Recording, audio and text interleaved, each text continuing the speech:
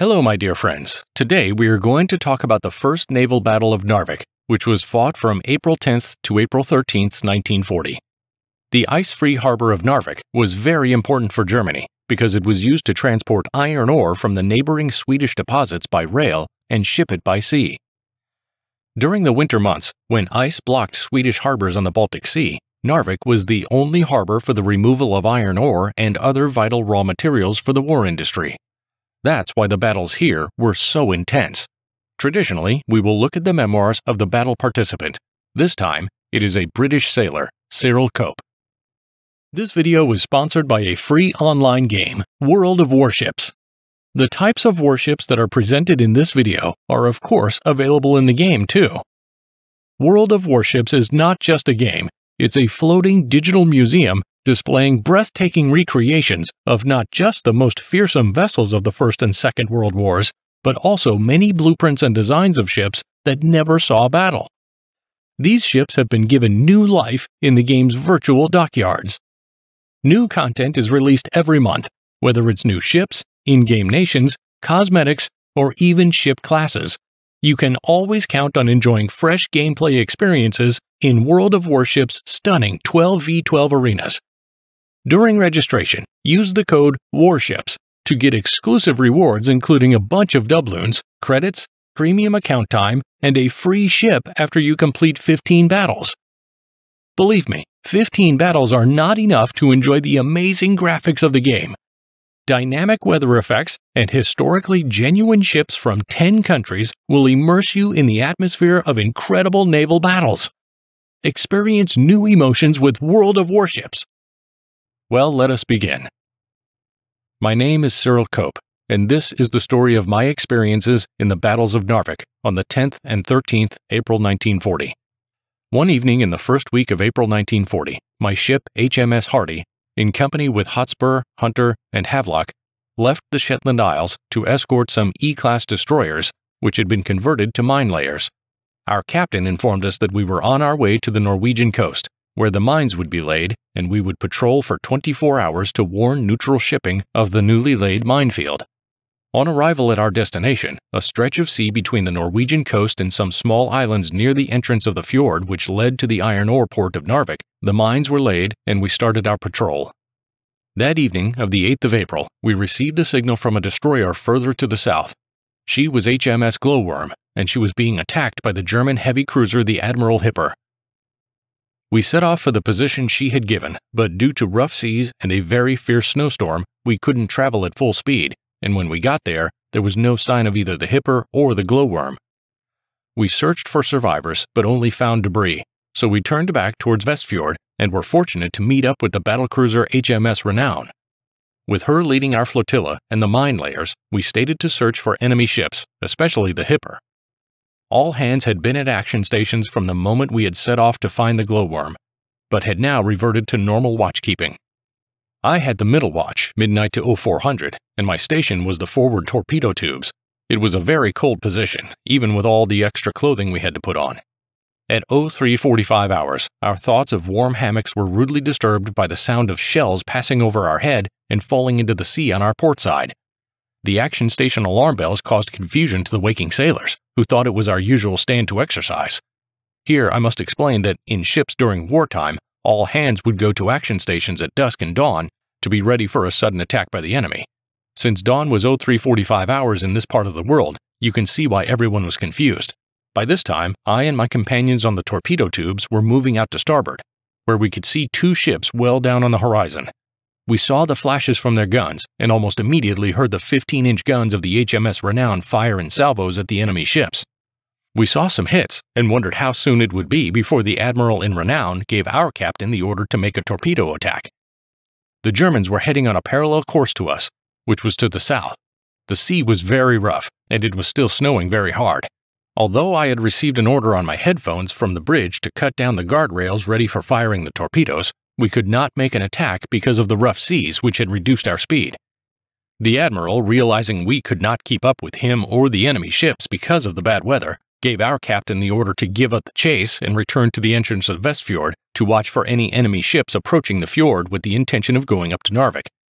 We complied with the order, but our captain told the mine layers to return to the UK, leaving just our 4 ships to start the search. On arrival at Vestfjord, we were soon joined by HMS Hostel, one of our flotilla. Her arrival coincided with a visit to the pilot station by Lieutenant Heppel and Paymaster Lieutenant Standing, Hardy's officers, to inquire if any German ships had passed up the fjord. They were told that at least 6 destroyers and 1 U-boat had gone up the night before. When they returned with this news, the captain decided to enter the fjord at noon, get to Narvik as quickly as possible, attack the enemy ships, land a raiding party, and capture the town. He thought surprise would win the day, but what he didn't know was that 10 German ships much larger than our own and 3,000 Alpine troops were already in and around Narvik. He was soon to find this out when he sent officers to the pilot station to ask if one of them would navigate them up the fjord. They said, "No, not at any price. Tell your captain to go away and come back with much more and larger ships. The German destroyers are bigger than yours and have larger guns." Whilst this was going on, arrangements were being made for the 25 men under the command of an officer from each ship to land. We were dressed in blue suits, webbing belt and gaiters, and had a pack on our backs with rations for 3 days: bully beef, bread, ship's biscuits, and any chocolates or sweets we could scrounge from the galley. We also had a blanket in our packs, and before the dash up the fjord commenced, we were given a mug of neat rum. We mustered at the galley for this, and my messmate Tony Hart drank his, and I drank mine. We were just in time because the officer of the watch came into the galley and ordered the cook to stop serving rum, because the attack had been called off until midnight because of the information given by the pilots. We then headed off to sea and out of sight of land so that anybody watching would think we had departed for good. At 2300 hours, we made our way to the entrance of Vestfjord, entering it near midnight. It was very cold, snowing hard, and we were closed up at action stations with only the engines running. All of the other machinery had been stopped. We could not move about to keep warm, and were only allowed to speak in whispers. The only light visible was a blue one on the aftermast to guide the following ships. We and Hardy had no light to follow, but relied solely on our navigating officer, Lieutenant Commander Smith, to guide us and the rest of our 4 ships up the fjord to Narvik Harbor. This was a feat hard enough in daylight, but in darkness it seemed impossible. However, despite some near misses with the cliffs on the port side of the fjord, which we had to keep close to in order to avoid U-boat 51, which was submerged at the entrance to the fjord, but on the starboard side. Apparently, this U-boat had reported seeing us head out to sea earlier in the day, and the captain had made a signal to Commodore Bont, senior officer German destroyers, on the Wilhelm Heidkamp. So Bont did not expect the attack which was about to take place, because the U-boat was unaware that we had re-entered the fjord. Luck was with us. At 0345 hours, we arrived at the entrance to Narvik Harbor. It was still snowing, and dawn was about to break. The German sailors, except for the sentries on watch, would be asleep. Our captain detailed 2 destroyers to check another fjord close by. The other 2 stayed outside of the harbor on guard as we went in alone. On our port side was a large British iron ore ship, the Blythmore, which had been captured by the enemy the previous night. 2 German sailors were on guard in the upper deck, but when guns were pointed at them, they scampered down a hatch without giving any alarm. We were laid almost alongside the ship with only a few feet between us. Our engines were just turning over slowly, and away on our starboard side, not very far away, I could see through the swirling snow and mist several ships, mostly transports or iron ore ships. But there were also 5 German destroyers, 2 of which were tied up to an oil tanker, which we later found out was the Jan Willem. The pipes were still in position to provide the oil, and except for the 2 sentries, the Germans had no idea that we were in the harbor. They soon found out, because the order to fire torpedoes came down from the bridge. Because our tubes were already trained on the starboard side, the 4 torpedoes from them were the first shots fired in the First Battle of Narvik. The first one hit and sank the Wilhelm Heidkamp. Commodore Bont, the senior officer in command of all the German destroyers, was asleep in his sea cabin, and he and most of the ship's company were killed or wounded. The second and third torpedoes hit the Anton Schmidt in the magazine. When the ship blew up, the explosion severely damaged the destroyer Hermann Kuhn, and the 4th torpedo hit a large transport. We then trained our tubes fore and aft and went to the assistance of the after-tubes crew who were having difficulties training their tubes to starboard. Here I will explain.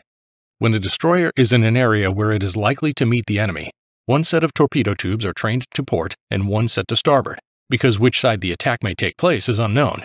and getting the tubes to bear as quickly as possible is essential if you want to get the first shot in. On this occasion, my tubes were ready on the correct side. The afterset were not, and it was very hard to rectify this because of the ice packed around the traversing gear. We had almost reached the position where a large steel bolt would engage in a hole in the iron deck to lock the tubes into position, when the officer on the bridge electrically fired the first torpedo. The tubes swung violently, but lucky for us, in the direction of the locking position. Numbers 2 and 3 torpedoes fired, one of them hitting the iron ore jetty. But the delay in getting into position prevented number 4 from being fired. By this time, the captain had ordered full steam ahead, and we turned to starboard, towards the entrance of the harbor, and on our way out, he signaled the other ships to go in and attack with torpedoes only. This they did, except for Hostile, who for some unknown reason did not fire any. The 4 ships followed us down the fjord, but not very far, because on my headphones I heard the captain say, "We have done a good job, but we must go back and do some more." We turned back on our course into the harbor moving very fast, and we began firing all our guns, doing much damage to destroyers and enemy transports, as well as the iron ore ships taken over by the Germans. We did not stop, but made our way out of the harbor with the other ships following us after they had fired their guns. Down the fjord we sped to what we thought would be the open sea, and maybe home. It was not to be. Once again, I heard the captain say, "We did a lot more damage, but now we must go back, and this time we will be staying. All men selected for the landing party, get ready." Here I must explain what had happened during our previous attacks.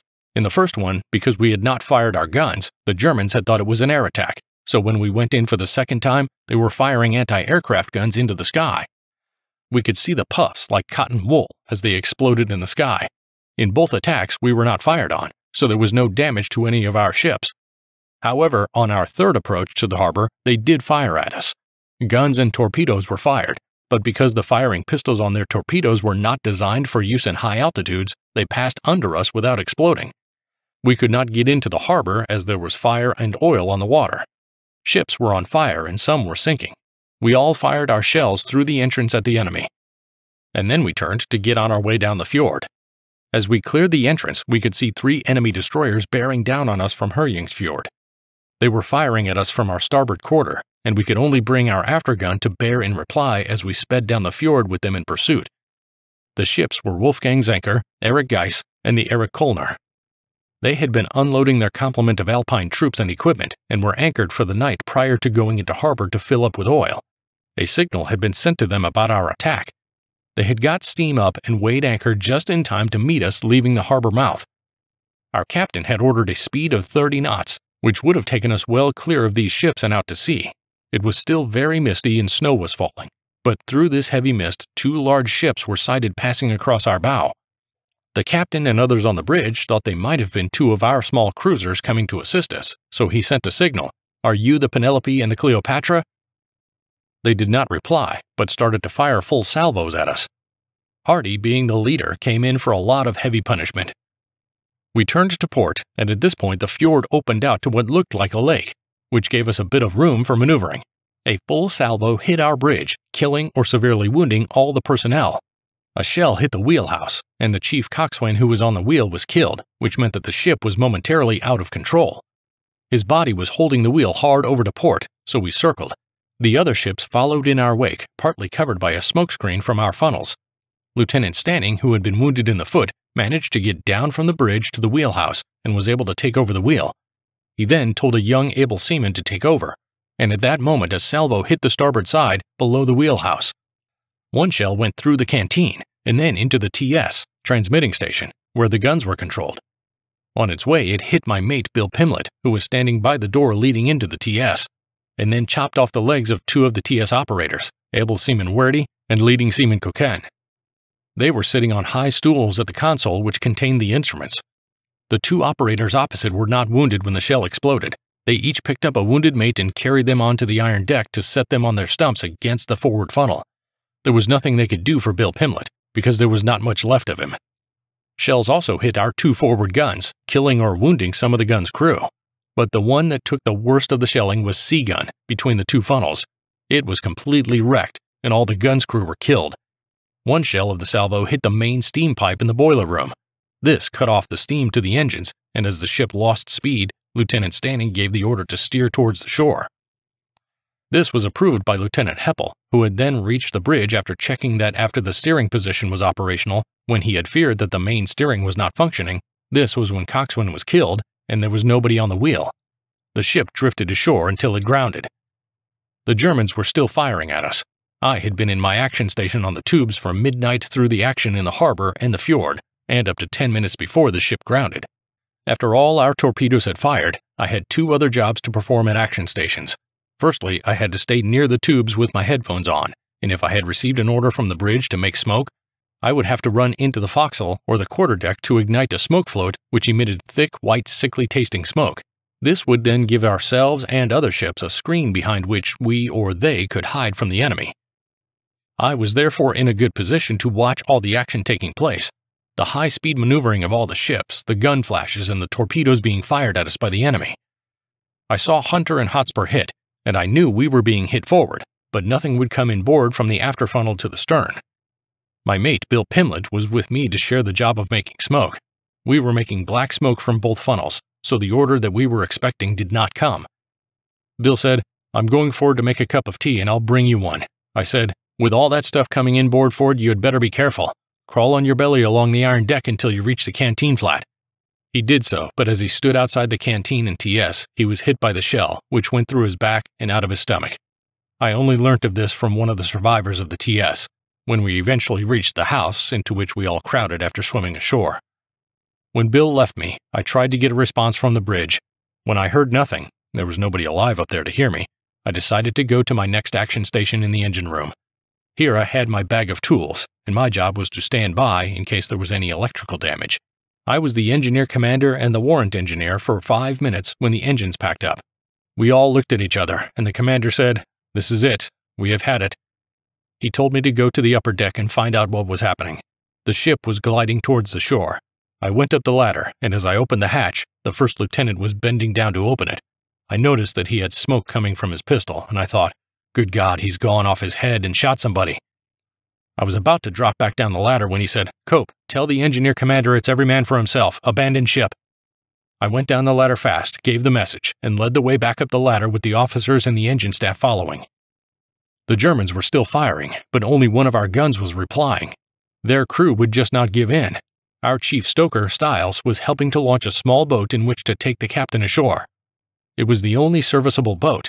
We called it a skimming dish. A shell hit the boat and exploded, wounding the men trying to launch it. The chief stoker was severely wounded, but he and the captain, as well as our other wounded men, were towed ashore on the stretchers or life rafts. When I reached the upper deck, I went to my abandoned ship station, which was a raft near the searchlight platform. Some of the men who should have been on that raft had been killed. I and 4 others lifted it up, and after cutting it free, we took it to the ship's side and dropped it into the water. Unfortunately, the man who was supposed to tie the rope that attached the raft to the stanchion had not done so. Instead, he had thrown it into the raft, which then floated away into the fjord.